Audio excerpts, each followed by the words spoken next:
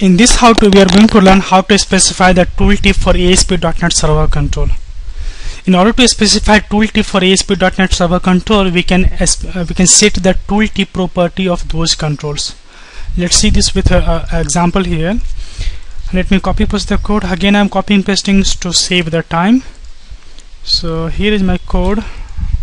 I'm formatting the code, and in this you can see that my first text box has a tooltip property. Please enter search keyword.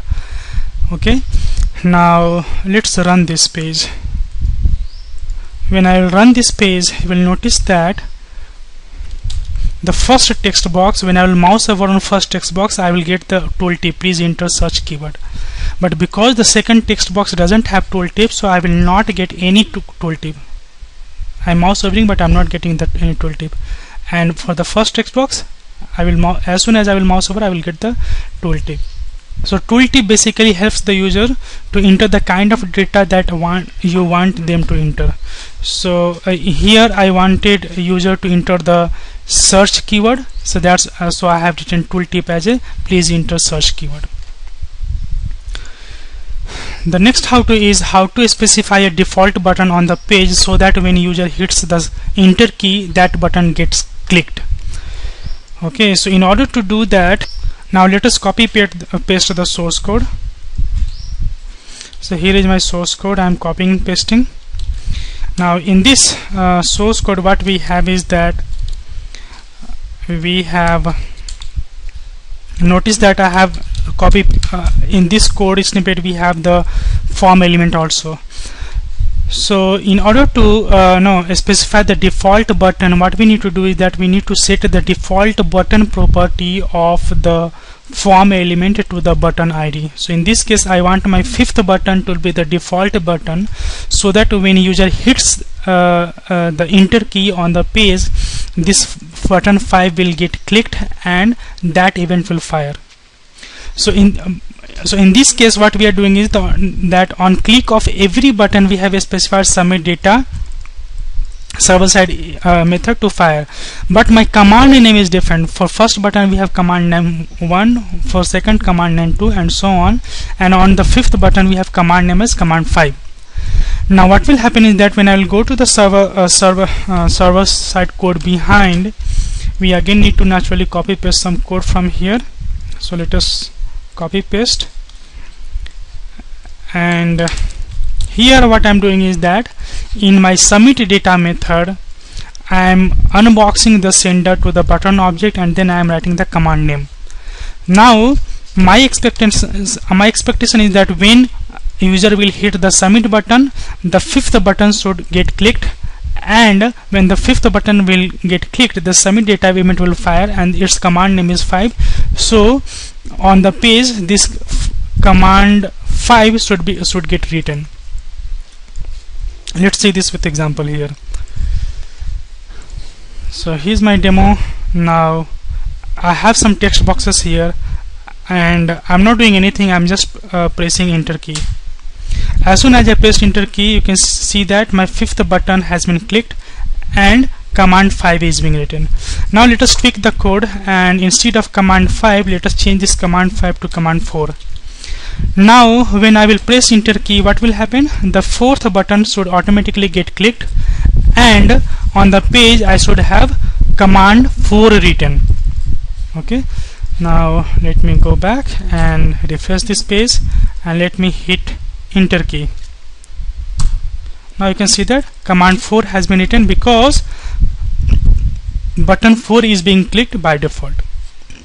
Okay, so this is the way to specify the default button when so that when user hits the enter key, that button gets clicked. The next how to is how to apply CSS style from the server side to the ASP button control. It's very simple. The way we use for the label control or the text box control, in the same way we can do for this as well. So let us do that.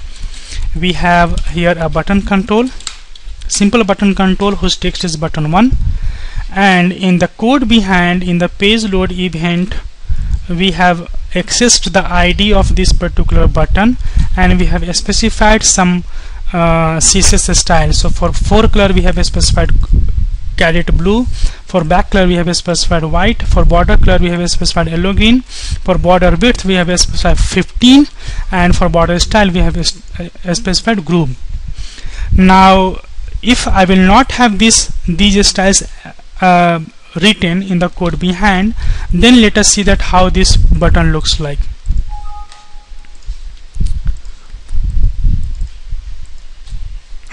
This button looks like very simple, okay, like a normal button, but when I will uncomment this code, naturally all these CSS styles will get affected and my button will look like this. Now let's go to the source code of this particular page, and we will see that whatever style we had set in the page load event, all are getting set here as a CSS attribute, CSS style attribute. A style color equal to caret blue, border color white, border color background color white, border color yellow green, border width 15 pixel, and border style as group. So all those styles that I had mentioned into the page load event is getting applied into this button here as a CSS style. So this was the way to basically apply CSS style from the code behind to the button control. The next is we will talk about the link button. First let us see what is link button. Link button is the variant of the ASP button control, except the fact that it appears as a hyperlink on the browser. Okay, the operation or the functionality that you can achieve using ASP button, normal button control, you can do using ASP link button control as well. The only difference is in terms of the appearance. The normal button control looks like this, but ASP link button control looks like a hyperlink. Okay, and this control is mainly used when you want to give a hyperlink type of look and feel, or you have too many buttons on the page and you are struggling to manage them on the given space. Okay, you have very minimal space on the page and you want to keep one button in order to perform some operations. Then you can, instead of keeping a button that will look very heavy, you can keep a link button control. Most of the properties and events works in the same way as it works for the button control. So whatever events and properties you have seen for the button control, almost all properties and events are applicable for ASP link button control as well. Now let us see some how to relate it with the link button. The first how to relate it with the link button is how to fire a server-side event on click of the link button. Okay, so let me copy paste the code again. So here is my code of the ASPX page, and my code behind is very simple.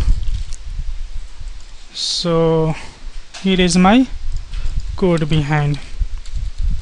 Let me comment my previous code. Let me delete my previous code, and let us examine the code. So in the link button, almost everything is similar except that on click event is submit data, and this submit data I have defined here into the code behind file, and I am writing server side method executed on the page.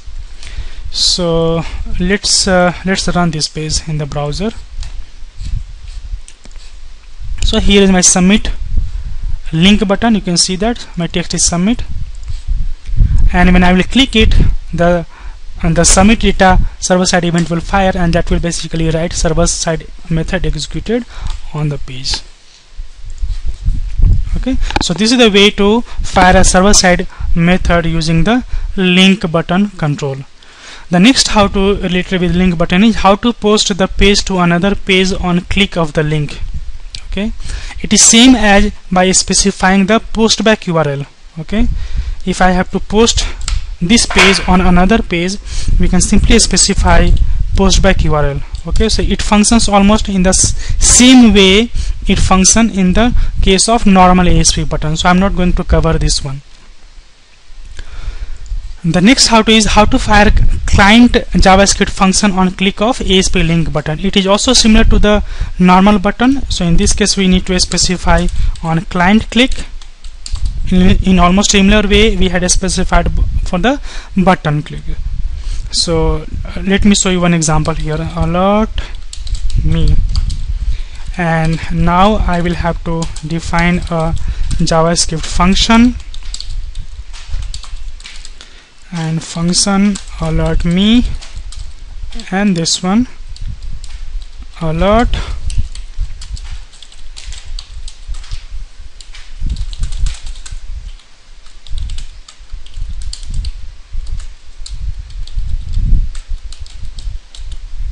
okay. And now let us return false so that the page will not get submitted.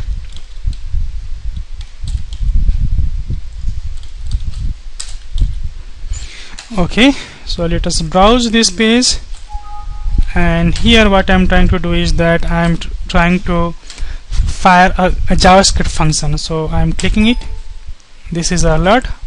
JavaScript function is firing, and because return is false, so that this page will not get submitted on the server.